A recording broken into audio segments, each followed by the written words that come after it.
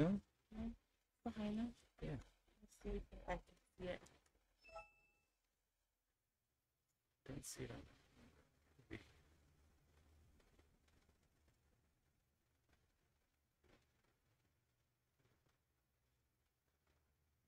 Yeah, we're live. Okay, good. Thank you.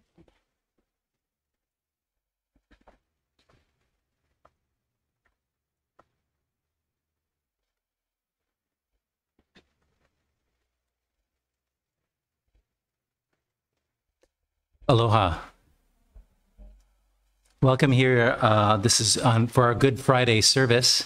We welcome the people that have joined us here in the sanctuary and those who are watching remotely. And I'd like to give a particular welcome to the members of Wyola Church who are joining us today. So thank you so much for joining us for Good Friday.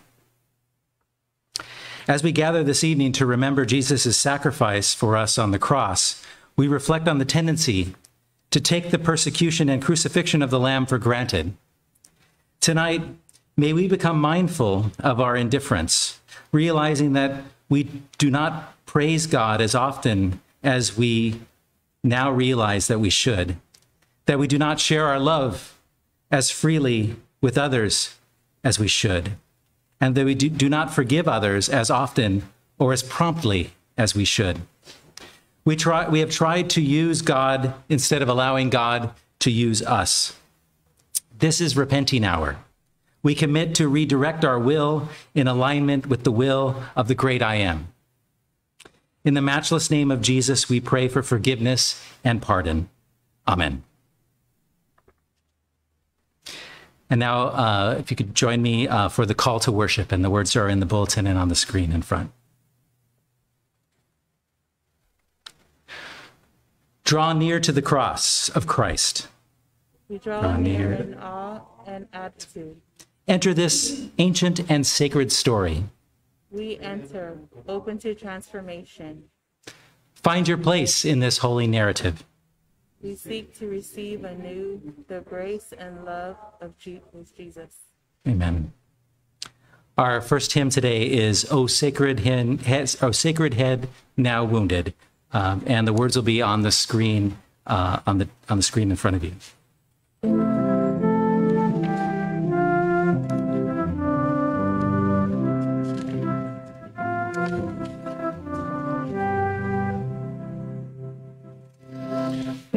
O sacred head now wounded, with grief and shame weighed down, now scornfully surrounded, with thorns thine only crown. How pale thou art with anguish, with sore abuse and scorn. How does that visage language with conscience bright as morn? What thou, my Lord, hast suffered was all for sinners' gain. Mine was the transgression, but thine the deadly pain.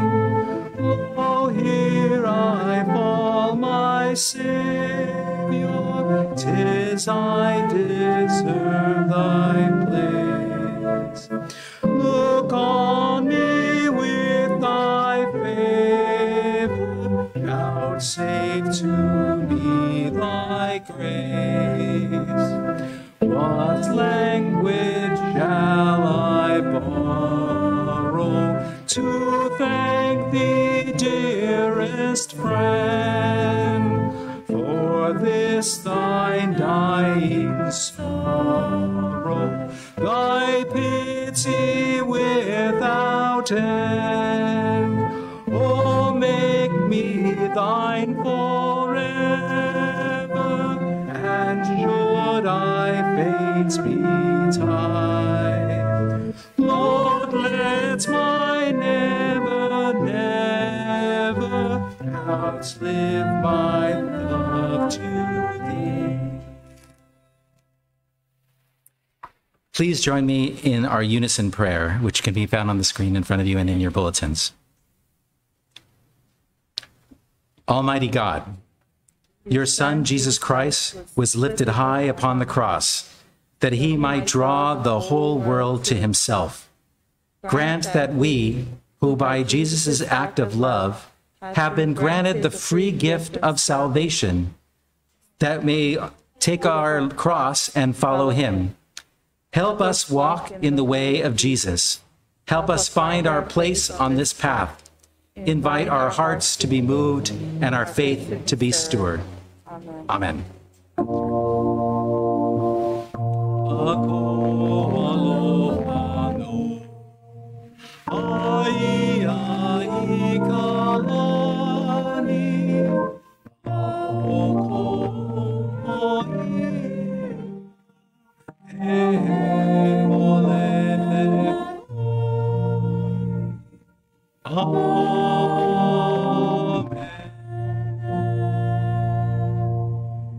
Our scripture readings today will be read by Sherry Langeal, and she submitted a recording that we will be playing for you now.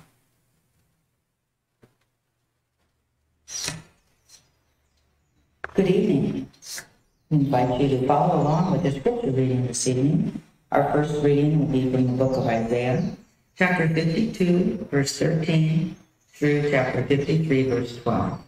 And this can be located in your Pew Bible on page 8 through 36. See, my servant shall prosper. He shall be exalted and lifted up, and shall be very high.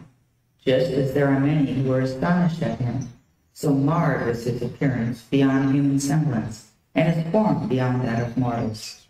So he shall startle many nations. Kings shall shut their mouths because of him. For that which had not been told them they shall see, and that which they had not heard they shall contemplate. Who has believed what we have heard, and to whom has the arm of the Lord been revealed? For he grew up before him like a young plant, and like a root out of dry ground.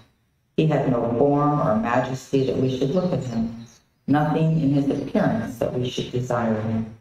He was despised and rejected by others, a man of suffering and acquainted with infirmity. And as one from whom others hide their faces, he was despised, and we held him of no account. Surely he has borne our infirmities and carried our diseases. Yet we accounted him stricken, struck down from God, and afflicted. But he was wounded for our transgressions, crushed for our iniquities. Upon him was the punishment that made us whole, and by his bruises we are healed. All we like sheep have gone astray, we have all turned to our own way, and the Lord has laid on him the iniquity of us all. He was oppressed and he was afflicted, yet he did not open his mouth. Like a lamb that is led to the slaughter, and like a sheep that before its shearers is silent, so he did not open his mouth. By a perversion of justice he was taken away. Who could have imagined his future? For he was cut off from the land of the living, stricken for the transgression of my people. They made his grave with the wicked and his tomb with the rich, although he had done no violence, and there was no deceit in his mouth. Yet it was the will of the Lord to crush him with pain. When you make his life an offering for sin, he shall feed his offspring, and shall prolong his days. Through him the will of the Lord shall prosper. Out of his anguish he shall see light. He shall find satisfaction through his knowledge.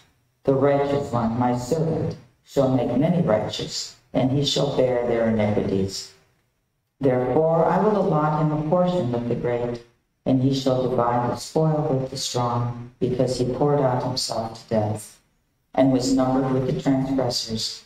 Yet he bore the sin of many, and made intercession for the transgressors.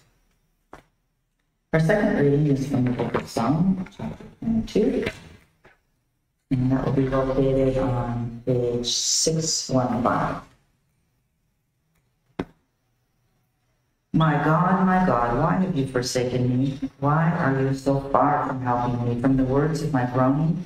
Oh, my God, I cry by day, but you do not answer, and by night, but find no rest. Yet you are holy, enthroned on the praises of Israel. In you our ancestors trusted. They trusted and you delivered them. To you they cried and were saved. In you they trusted and were not put to shame. But I am a worm and not human, scorned by others, despised by the people. All who see me mock at me. They make mouths at me. They shake their heads. Commit your cause to the Lord. Let him deliver. Let him rescue the one in whom he delights. Yet it was you who took me from the womb. You kept me safe on my mother's breast. On you I was cast from my birth, and since my mother bore me, you have been my God. Do not be far from me, for trouble is near, and there is no one to help. Many bulls encircle me. Strong bulls of Bashan surround me. They open wide their mouths at me like a ravening and roaring lion. I am poured out like water, and all my bones are out of joint. My heart is like wax. It is melted within my breast. My mouth is dried up like a potsherd, and my tongue sticks to my jaws. You lay me in the dust of death. For dogs are all around me. A company of evildoers encircles me. My hands and feet have shriveled. I can count all my bones. They stare and gloat over me. They divide my clothing among themselves, and for my clothing they cast lots. But you, O Lord, do not be far away.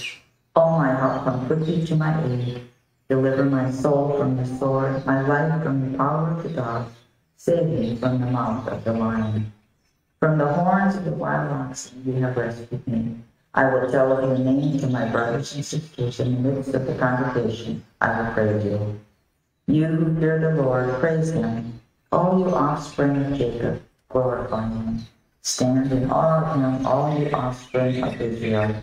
For he did not despise or abhor the affliction of the afflicted. He did not hide his face from me, but heard when I cried to him. From you comes my praise in the great congregation. My vows I will pay before those who fear him. The poor shall eat and be satisfied. Those who seek him shall praise the Lord. May your hearts live forever. All the ends of the earth shall remember and turn to the Lord, and all the families of the nations shall worship before him. For dominion belongs to the Lord, and he rules over the nations. To him, indeed, shall all who sleep in the earth bow down. Before him shall bow down all who go down to the dust, and I shall live for him. Posterity will serve him. Future generations will be told about the Lord, and proclaim his deliverance to a people yet unborn, saying that he has done it. Our third reading will be from the book of Hebrews, chapter 10, verses 16 to 25. And that can be located on page 272 in your Pew Bible. This is the covenant that I will make with them after those days, says the Lord. I will put my laws in their hearts, and I will write them on their minds. He also adds, I will remember their sins and their lawless deeds no more. Where there is forgiveness of these, there is no longer any offering of sin. Therefore, my friends, since we have confidence to enter the sanctuary by the blood of Jesus, by the new and living way that he opened for us through the curtain, that is, through his flesh, and since we have a great priest over the house of God, let us approach with the true heart and full assurance of faith, with our hearts sprinkled clean from an evil conscience, and our bodies washed with pure water. Let us hold fast to the confession of our hope without wavering, for he who has promised is faithful. And let us consider how to provoke one another to love and good deeds, not neglecting to meet together, as is the habit of some, but encouraging one another, and all the more as you see the day approaching. This is the word of the Lord. Thanks be to Thanks God. be to God.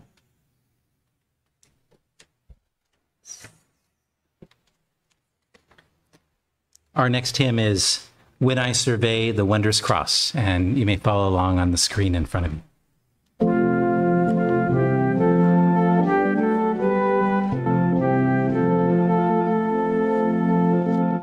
When I survey the wondrous cross, on which the Prince of Glory died, my richest gain I count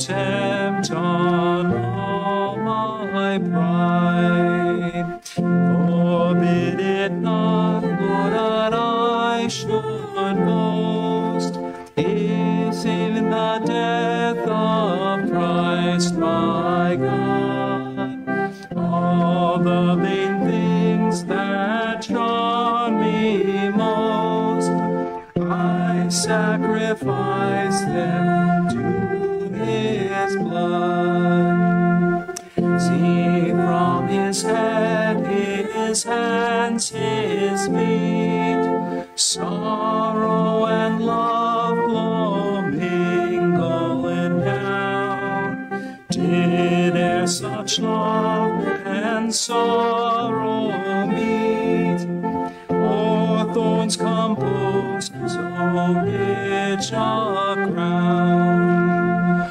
Where the whole realm of nature mine, that's were an offering far too small. Love so amazing, so divine, demands my soul, my life, my own.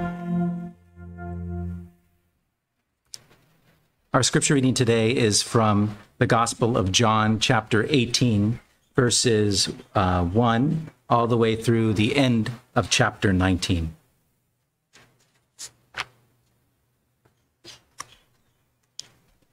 After Jesus had spoken these words, he went out with his disciples across the Kidron Valley to a place where there was a garden, which he and his disciples entered.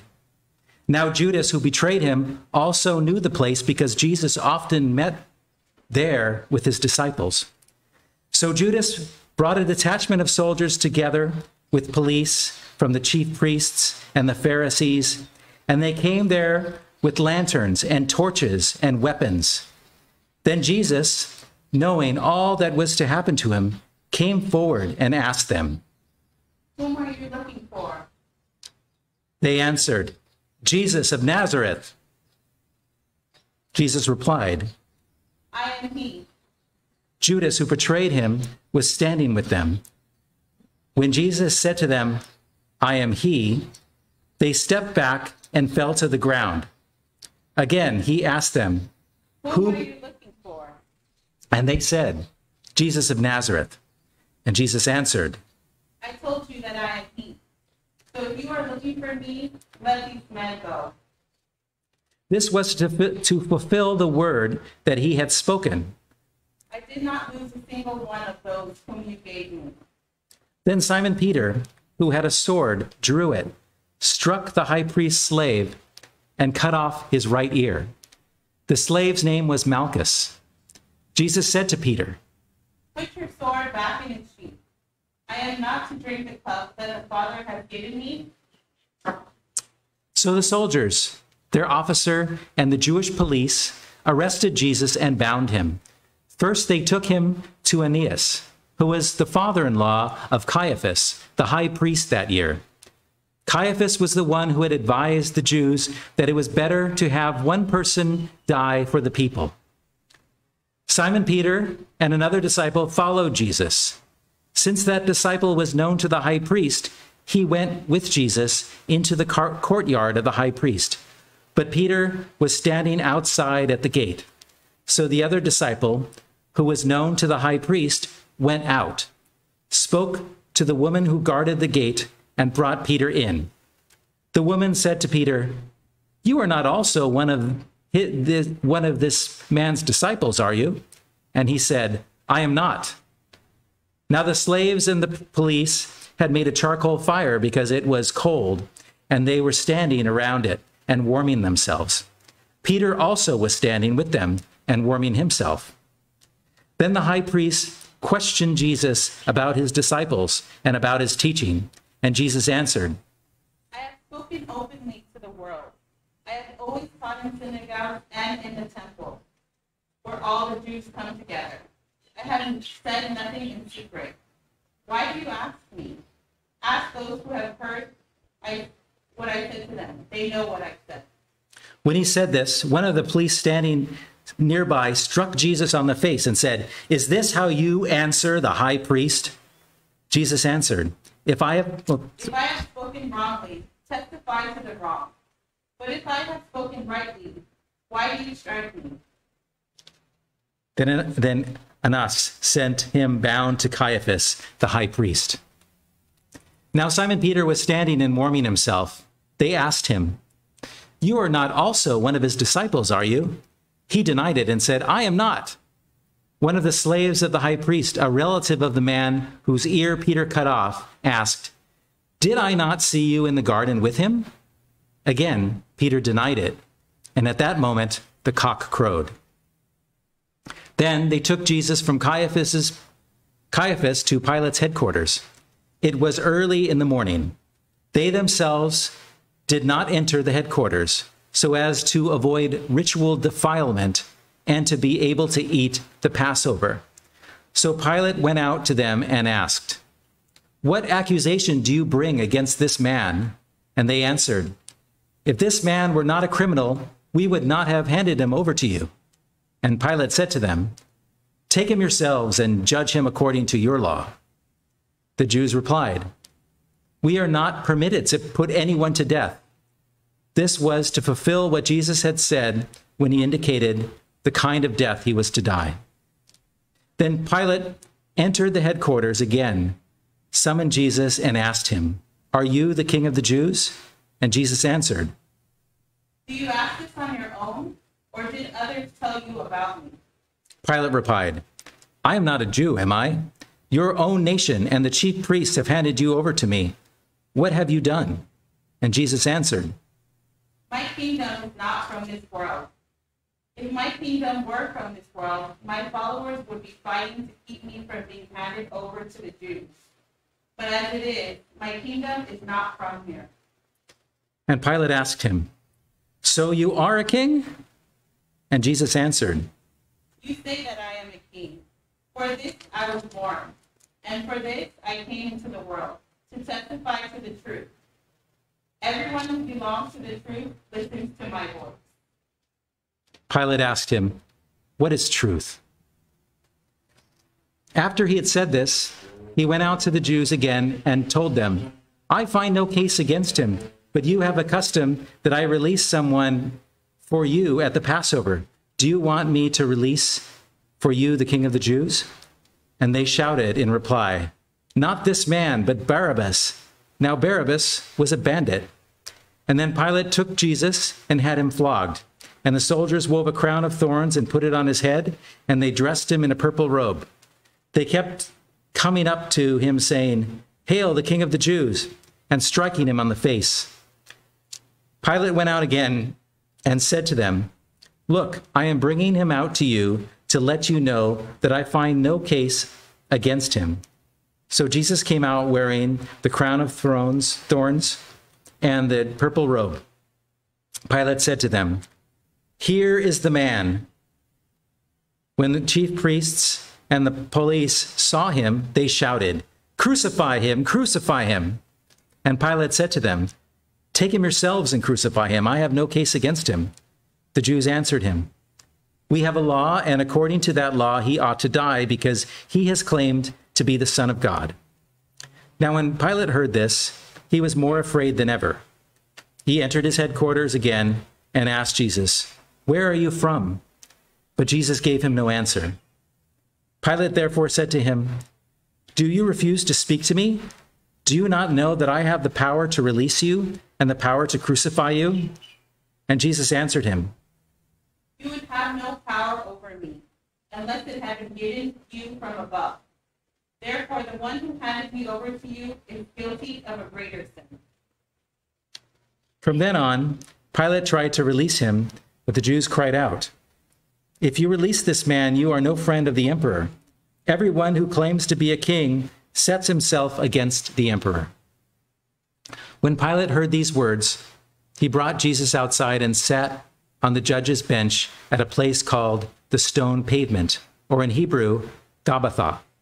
Now it was the day of the preparation for the Passover, and it was about noon. And he said to the Jews, "Here is your king." They cried out, away with him, crucify him." And then Pilate asked them, "Shall I crucify your king?" And the chief priest answered, "We have no king but the emperor." Then he handed him over to them to be crucified. So they took Jesus, and carrying the cross by himself, he went out to what is called the place of the skull, which in Hebrew is called Golgotha. There they crucified him, and with him 2 others, one on either side, with Jesus between them. And Pilate also had an inscription written and put on the cross. It read, "Jesus of Nazareth, the King of the Jews." Many of the Jews read this inscription because the place where Jesus was crucified was near the city, and it was written in Hebrew, in Latin, and in Greek. Then the chief priests of the Jews said to Pilate, "Do not write the King of the Jews." But this man said, "I am the King of the Jews," Pilate answered. "What I have written, I have written." When the soldiers had crucified Jesus, they took his clothes and divided them into 4 parts, one for each soldier. They also took his tunic. Now the tunic was seamless, woven in one piece from the top. So they said to one another, "Let us not tear it, but cast lots for it, to see who will get it." This was to fulfill what the scripture says, "They divided my clothes among themselves, and for my clothing they cast lots." And that is what the soldiers did. Meanwhile, standing near the cross of Jesus were his mother and his mother's sister Mary, the wife of Clopas, and Mary Magdalene. When Jesus saw his mother and the disciple whom he loved standing beside her, he said to his mother, "Woman, here is your son. Then he said to the disciple, Here is your mother." And from that hour, the disciple took her into his home. After this, when Jesus knew that all was now finished, he said, in order to fulfill the scripture, "I am thirsty." A jar full of sour wine was standing there, so they put a sponge full of the wine on a branch of hyssop and held it to his mouth.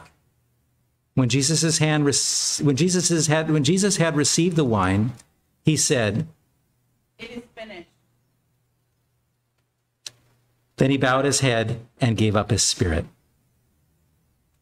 Since it was the day of preparation, the Jews did not want the bodies left on the cross during the Sabbath, especially because that Sabbath was the day of great solemnity. So they asked Pilate to have the legs of the crucified men broken and the bodies removed. Then the soldiers came and broke the legs of the first and of the other who had been crucified with him. But when they came to Jesus and saw that he was already dead, they did not break his legs. Instead, one of the soldiers pierced his side with a spear, and at once blood and water came out. He who saw this has testified so that you also may believe. His testimony is true, and he knows that he tells the truth. These things occurred so that the scripture might be fulfilled. None of his bones shall be broken. And again, another passage of scripture says, "They will look on the one whom they have pierced." After these things, Joseph of Arimathea, who was a disciple of Jesus, though a secret one, because of his fear of the Jews, asked Pilate to let him take away the body of Jesus. Pilate gave him permission, so he came and removed his body. Nicodemus, who had at first come to Jesus by night, also came, bringing a mixture of myrrh and aloes, weighing about 100 pounds. They took the body of Jesus and wrapped it with spices and linen cloths, according to the burial custom of the Jews.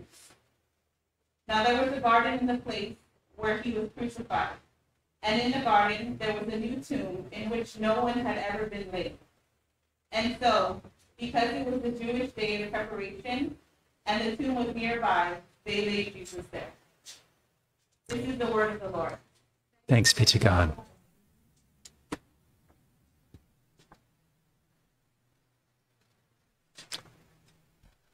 We'll now have a special song before I begin my reflection.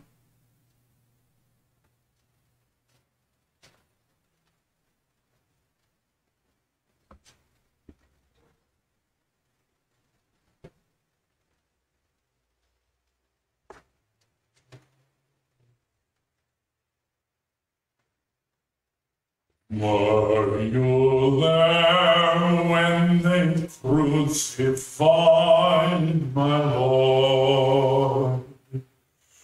Were you there when they crucified my Lord? Oh, sometimes it causes me to tremble, tremble, tremble. Were you there when they crucified my Lord? Were you there when they nailed him to the tree? Were you there when they nailed him to the tree? Oh,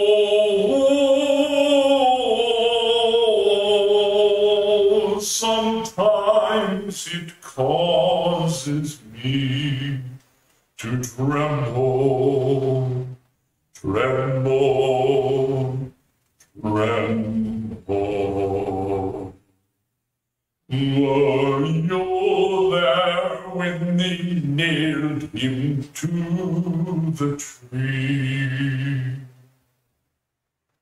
Were you there when they laid him in the grave? Were you there when they laid him in the grave? Oh,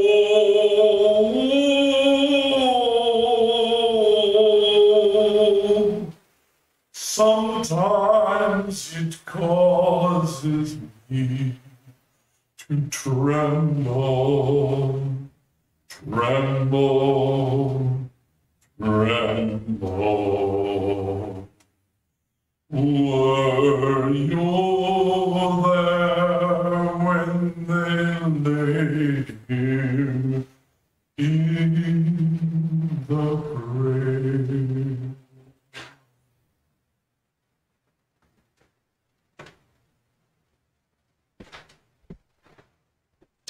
I'd like to thank Kent Stewart, who sent in that beautiful video for us to play tonight. It was so nice to hear his voice.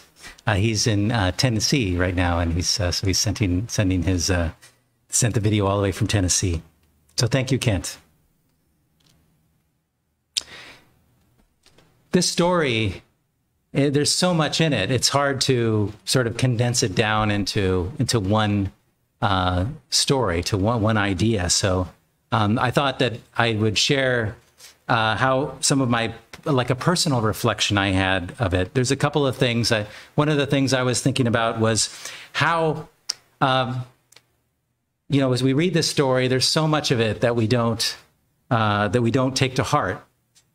One of the things we talk about, I'd like to talk about is how the people that when John mentions the Jews in this story, he's talking about the leaders that did not accept Jesus.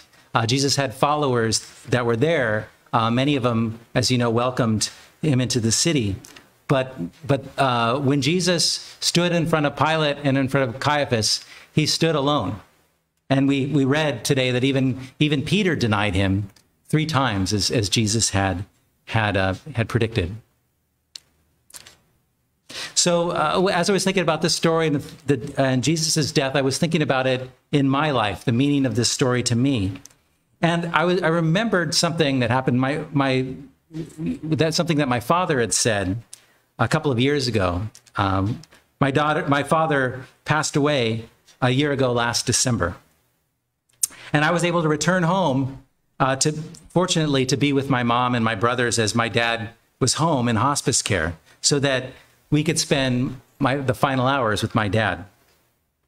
And so my dad was in and out of consciousness, so he would say things that we would try to figure out. Like at one point, he called out for my grandmother, and my grandmother was calling for my mom's my mom's mom, because she passed away about 8 years before, and he was pretty close to her. He said the eulogy over her graveside. So we figure that maybe my grandmother was there to meet him as he was passing over. And many people that have had near-death experiences have shared that as well. As they go in and out, their relatives greet them as they go. My dad, however, said something else that was very interesting to me, and I haven't really been able to put it together until I was reflecting over today's scripture reading. And my dad said, "The prince is on the right." And I understood that he must have been talking about Jesus, because as we know from our Apostles' Creed, it mentions that Jesus is seated at the right hand of the Father and will come again to judge the living and the dead. However, the more I've been thinking about it during this Good Friday service, the more I think I understand about what he was trying to say. First of all, if my dad was talking about Jesus, I wonder why he didn't say Jesus is on the right rather than Prince. And I don't know for sure, but I think that maybe he wanted to emphasize something about Jesus.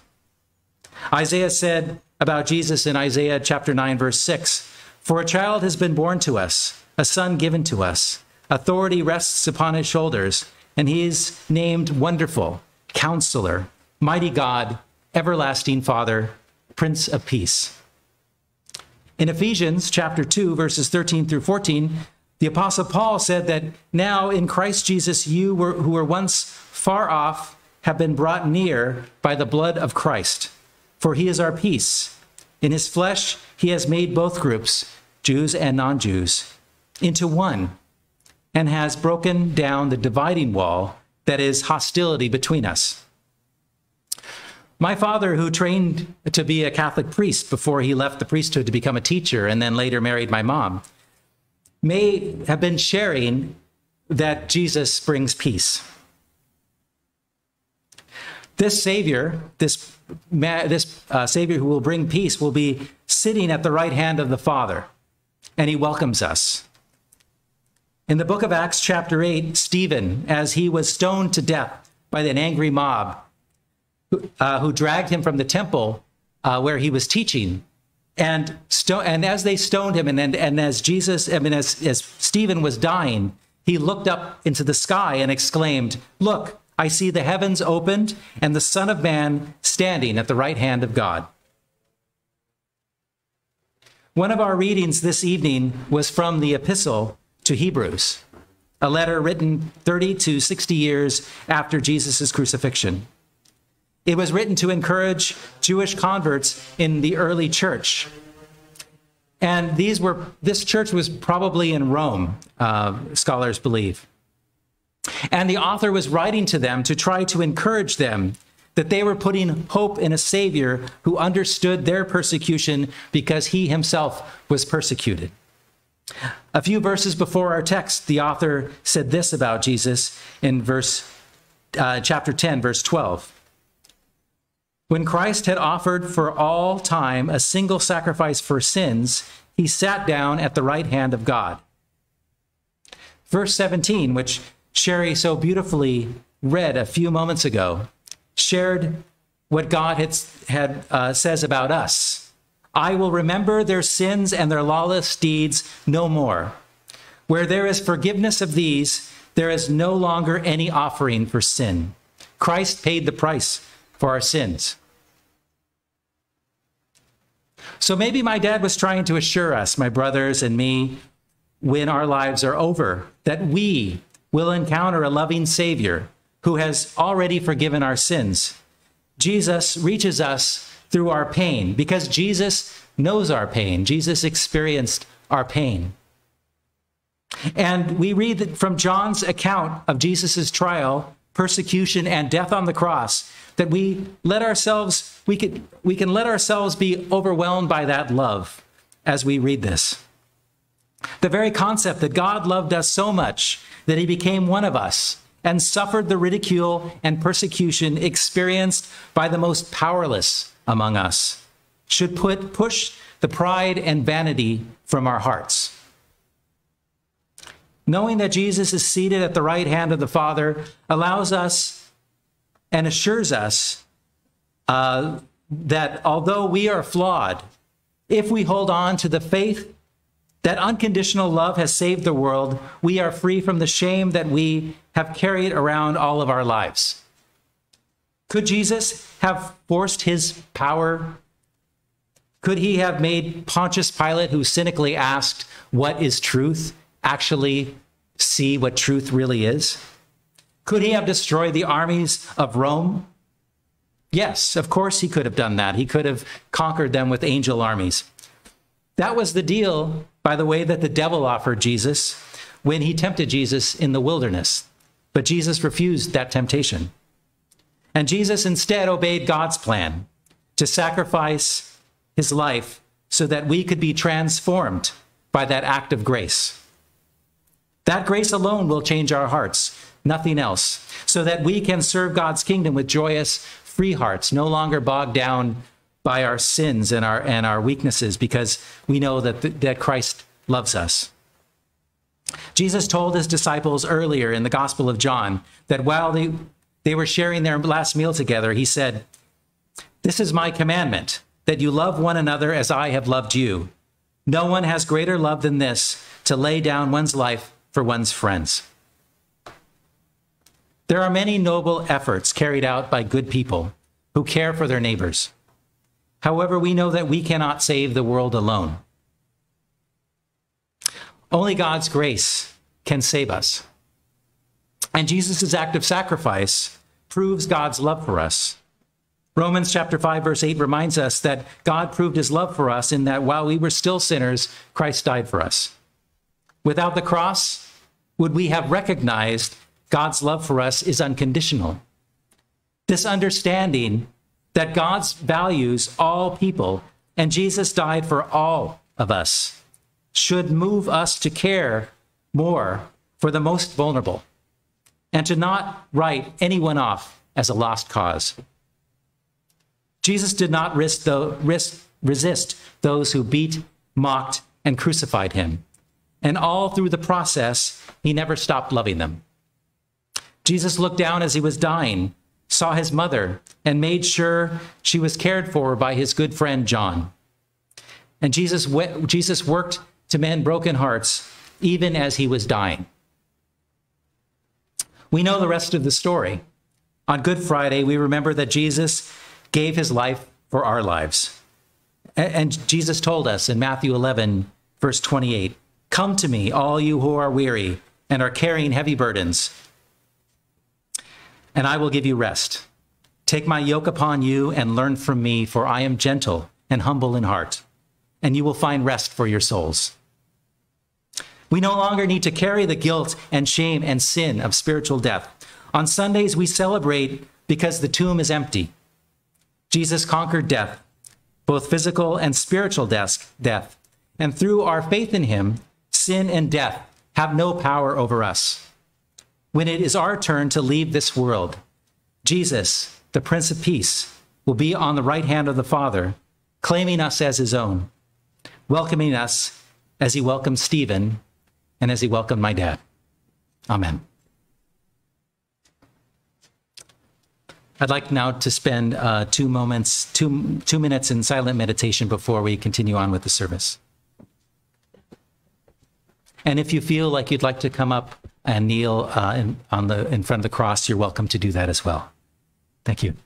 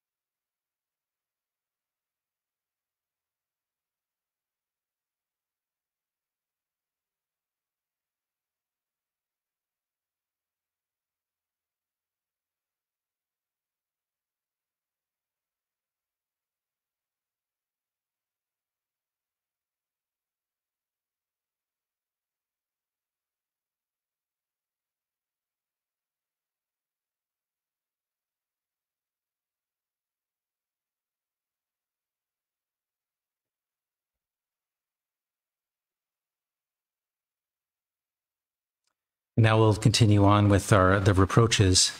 This will be a responsorial. You'll see I'll read the leader's part, and then the response is, "How holy God, holy and mighty, holy and immortal one, have mercy upon us. O my people, O my church, what have I done to you, or in what have I offended you? I led you forth from the land of Egypt and delivered you by the waters of baptism, but you have prepared a cross for your Savior. Holy God, holy and mighty, holy and immortal one, have mercy upon us. I led you through the desert 40 years and fed you with manna. I brought you through times of persecution and of renewal, and gave you my body, the bread of heaven, but you have prepared a cross for your Savior. Holy God, holy and immortal, have mercy on us. I made you branches of my vineyard and gave you the water of salvation. But when I was thirsty, you gave me vinegar and gall, and pierced with a sword the side of your Savior. Holy God, holy and mighty, holy and immortal one, have mercy upon us. I went before you in a pillar of cloud, but you have led me to the judgment hall of Pilate. I brought you to a land of freedom and prosperity, but you have scourged, mocked, and beaten me. Holy God, holy and mighty, holy and immortal one, have mercy upon us. I gave you a royal scepter and bestowed the keys to the kingdom, but you have given me a crown of thorns. I raised you on high with great power, but you have hanged me on the cross. Holy God, holy and mighty, holy and immortal one, have mercy upon us. My peace I gave you, which the world cannot give, and washed your feet as a servant, but you draw the sword to strike in my name and seek high places in my kingdom. Holy God, holy and mighty, holy and immortal one, have mercy upon us. I accepted the cup of suffering and death for your sake, but you scatter and deny and abandoned me. I sent the Spirit of truth to lead you, but you close your hearts to guidance. Holy God, holy and mighty, holy and immortal one, have mercy upon us. I called you to go and bring forth fruit, but you cast lots for my clothing. I pray that you all may be one, but you continue to quarrel and divide. Holy God, holy and mighty, holy and immortal one, have mercy upon us. I grafted you into the tree of my chosen people Israel, but you turned on them with persecution and mass murder. I made you joint heirs with them of my covenants, but you made them scapegoats for your own guilt. Holy God, holy and mighty, holy and immortal one, have mercy upon us. I came to you as the least of your brothers and sisters. I was hungry, but you gave me no food, thirsty, but you gave me no drink. I was a stranger, but you did not welcome me, naked, but you did not clothe me, sick and in prison, but you did not visit me. Holy God, holy and immortal, holy and mighty one, have mercy upon us. And now we will continue with our prayer of confession, which will be on the screen. Gracious Creator, we come into your presence aware that our actions and our inaction, our words and our failure to speak have hurt your heart and hurt the hearts of others. We seek your grace and forgiveness. We seek to be perfected by your sanctifying, holy-making grace. As Scripture says, let us approach with a true heart in full assurance of faith, with our hearts sprinkled clean from an evil conscience and our bodies washed with pure water.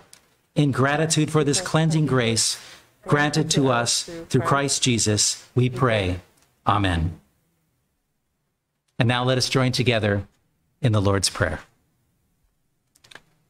Our Father, who art in heaven, hallowed be thy name. Thy kingdom come, thy will be done, on earth as it is in heaven.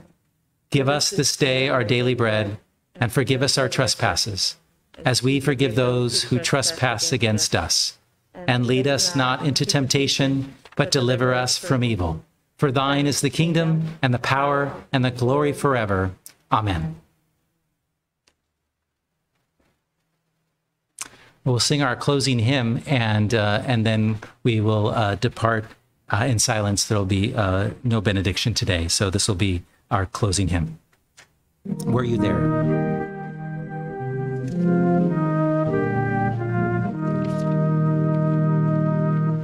Were you there when they crucified my Lord? Were you there when they crucified my Lord? Oh, sometimes it causes me to tremble, tremble, tremble. Were you there when they crucified my Lord? Were you there when they nailed him to the tree? Were you there when they nailed him to the tree? Oh, sometimes it causes me to tremble, tremble, tremble. Were you there when they nailed him to the tree? Were you there when they pierced him in the side? Were you there when they pierced him in the side? Oh, sometimes it causes me to tremble, tremble, tremble. Were you there when they pierced him in the side?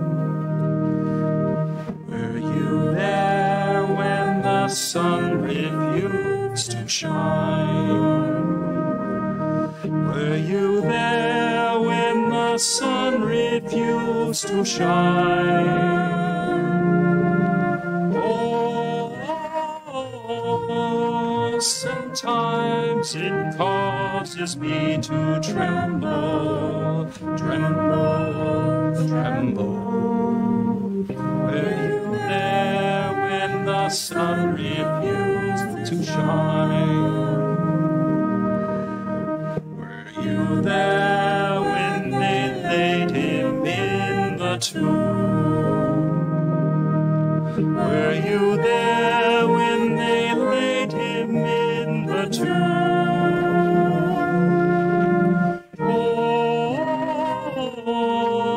Oh, sometimes it causes me to tremble, tremble, tremble. Were you there when they laid him in the tomb?